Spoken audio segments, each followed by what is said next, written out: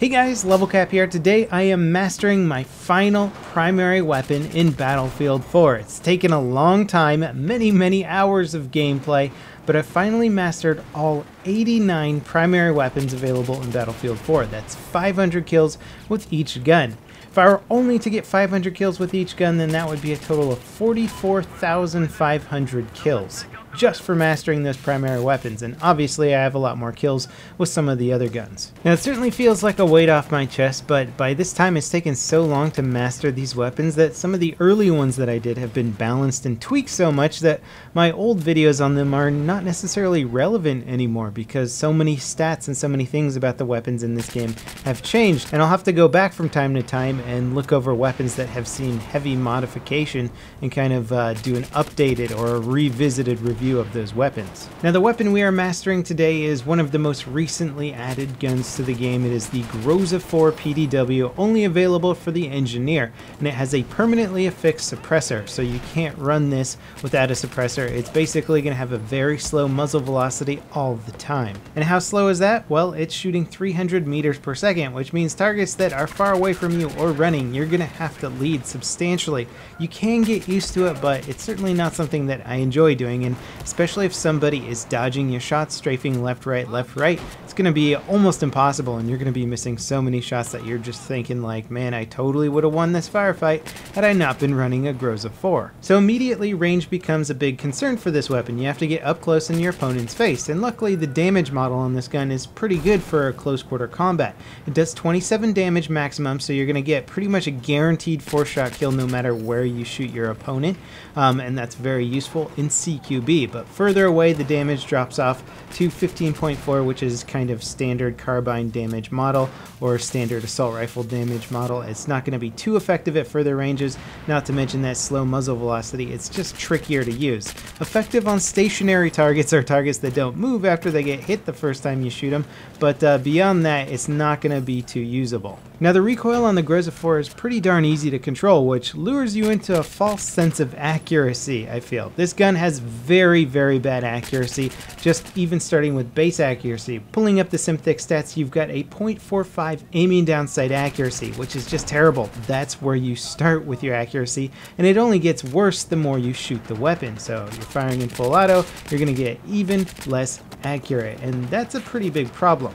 Not to mention it has a very small magazine of 20 rounds with one in the chamber if you get a reload off, and the reload time, the short reload time, is 2.9 seconds with a 3.75 long reload, and you're going to hit that long reload a lot because you only have 20 rounds in your mag. So forcing this weapon to be used in CQB is also really bad because you have that terrible reload time and a very small magazine. The gun is pretty much just nerfing itself. The amount of times that I died reloading this weapon were just off the charts, probably more than I have with any other gun in the game, and it's really frustrating, especially when you know exactly where your opponent is, you've killed his teammate or you've killed 2 of his teammates, and you're just like, all I need to do is reload this weapon and then I can kill that guy, and he comes around the corner and you're mid-reload and you can't do shit about it. Obviously switching to a sidearm is an option, but believe me, I tried that a lot.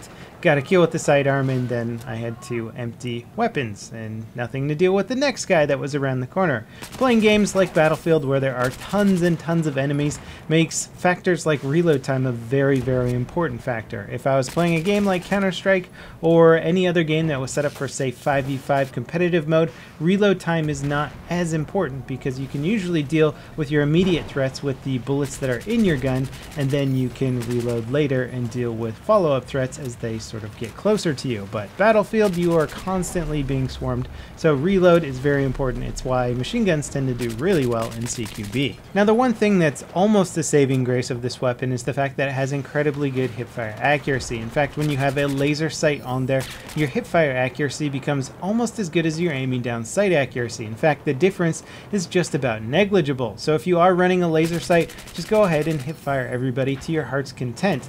Personally, I like to aim down sights in a lot of situations just because it gives me a little bit more accuracy at further ranges, but in CQB, just hip fire away and you should be just fine. Again, you're only going to have 20 rounds in a magazine, so it's not like it's going to make you some sort of death machine, but you can certainly hip fire the first guy that you run into.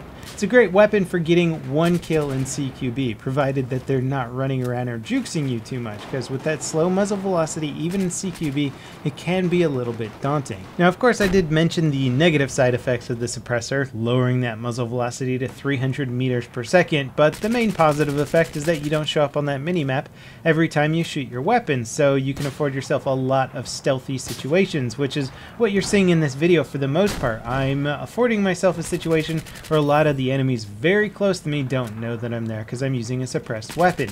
And I don't want to call these players novices by any means, but I would say that an experienced player will hear that suppressed weapon go off, they'll check their minimap, they'll see that there's no teammates around that could make that sound, and they will immediately conclude that there's an enemy nearby with a suppressed weapon.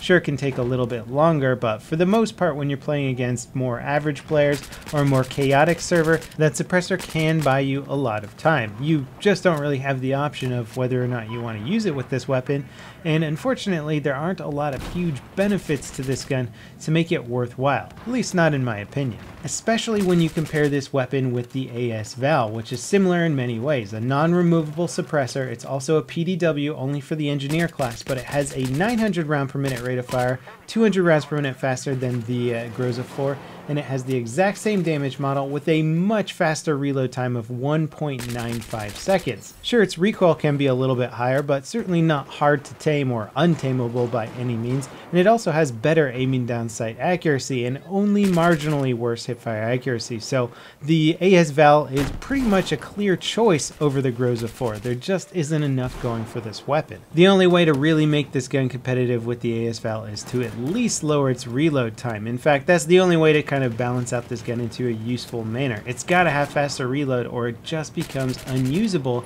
for CQB combat. Now we're coming up on my 500th kill with the Groza-4 to get that dog tag and ultimately master all the weapons, and I have to say it is a little bit disappointing that they don't have any like super achievement reward for mastering all the guns in this game, or some sort of epic camo that would show that you have mastered the guns, and if you saw somebody running around with this camo you would say, oh, that guy's mastered all the primary weapons in the game.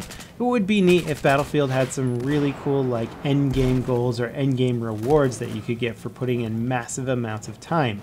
Hopefully it's something that they'll capitalize on with their next title. Until then, we'll just have to be content with getting those mastery dog tags, and whenever you look at your battle log inventory, seeing that you have a ton of them.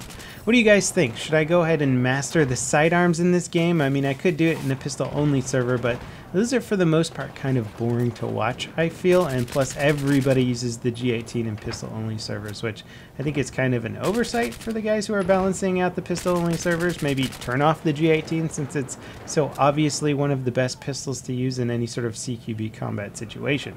Anyway, that wraps it up for this Groza-4 mastery video. I hope you guys enjoyed it. I'd say tell me which weapon you'd want me to master next, but there aren't any, unless of course you want me to master a pistol. As always guys, thanks for watching, and I'll see you next time. This is LevelCap, signing off.